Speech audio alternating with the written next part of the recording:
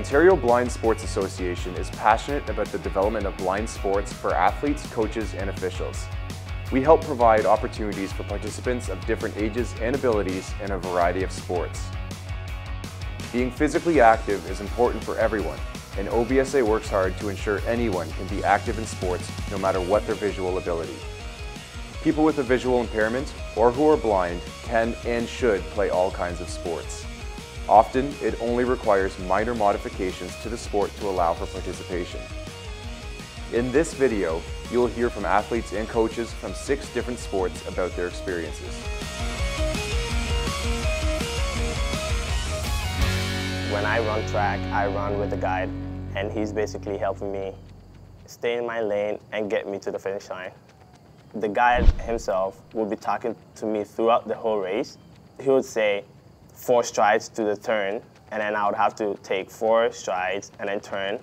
And then when we were off the turn, he would say home straight. So then that means I have to pick up and run from there, basically. So maintaining my speed and also staying in my lane at the same time. I won a couple medals at Parasport for 100 meter, 200 meter, and long jump. There's a bit of more of a barrier because of the fact that we may have an impairment, but other than that, it's basically the same thing. As the teachers and coaches needs to really listen to us and what we had to say about ourselves before they judge us.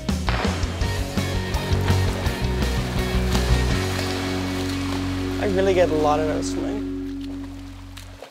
It's a form of a sport where I don't have to rely on someone to guide me. I can just get in the water and feel completely independent and free.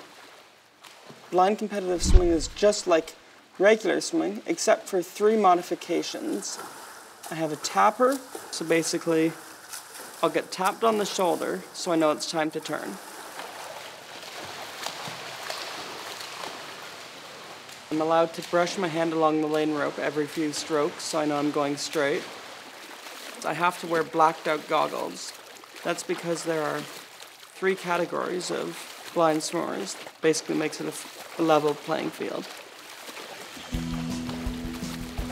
It's something that I'm good at, and I feel completely free. I'm in that pool, just swimming straight ahead and going for it.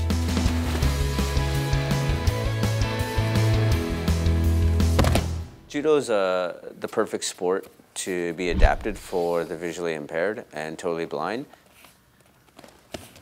The main difference is you start with grips. In blind judo and able-bodied judo, you don't. And once a grip is broken in blind judo, the referee will stop the fight and call both people back to the center. I've been in judo for 20 years.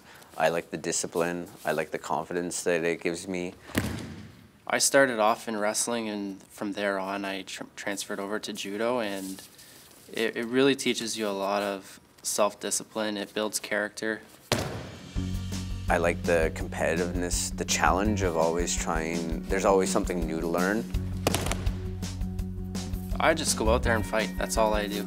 I do my best to listen to my coach and follow instructions and do my best strategically for winning each fight.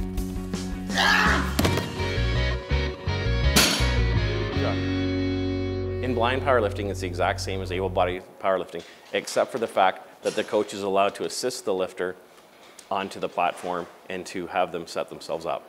In some ways, it's no different than working with an able-bodied lifter, and in some ways, it's totally different. You have to do a lot of hand over hand, a lot of you can't just do a demonstration where you say, oh, watch me squat, this is how you squat. You actually have to manipulate their body sometimes into the positions. When you squat, you focus on a point in the sky, normally, to keep your head up, keeps your shoulders back, keeps your back up. A blind lifter can't look into the sky, so they have to focus in their brain on a spot higher than themselves. I've been working with Sheldon since '95, and he's really helps me out with the technique and makes sure I'm doing the lifts right and properly and safely and all that. The best part is when you're done the workout and you've had personal bests, and like it makes you feel good that you you accomplish more than you did last day you were in the gym. Powerlifting isn't for everyone. Powerlifting is a very dangerous sport. However, if you learn the proper techniques, become knowledgeable of the sport, surround yourself with other knowledgeable people, take your time and lift within your limits, it's a great sport that most people can enjoy for a lifetime. One more.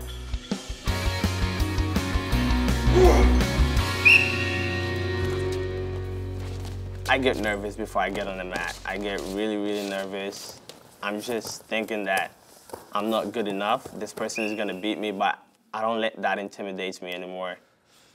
With blind wrestling, you have to start in contact, so your palm will be on top of the person's forearm, and the other hand will be under their elbow. One of the neat things about wrestling for the blind sports is that the wrestlers or the athletes compete against able-bodied athletes. So all our athletes compete in tournaments against able-bodied athletes all over Ontario and sometimes the national level as well.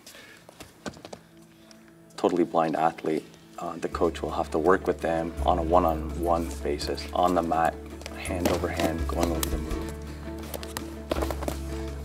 So if young people out there who wants to run track or do wrestling, I would say they should find the courage to do it because it'll change their life at some point.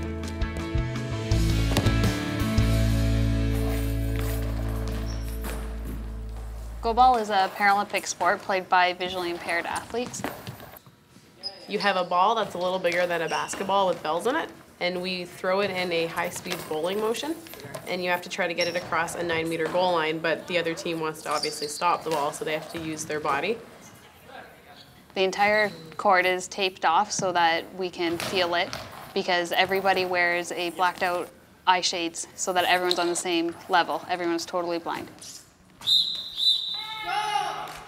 Sport is good. Like, it's fun. It's a great thing to be a part of.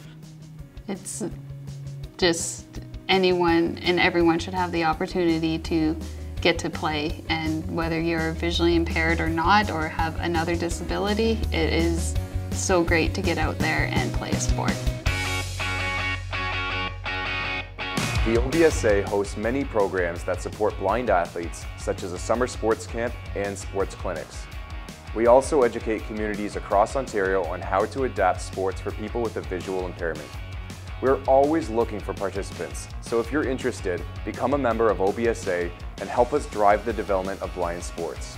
For more information, visit our website at blindsports.on.ca or email us at info@blindsports.on.ca. Thanks for watching.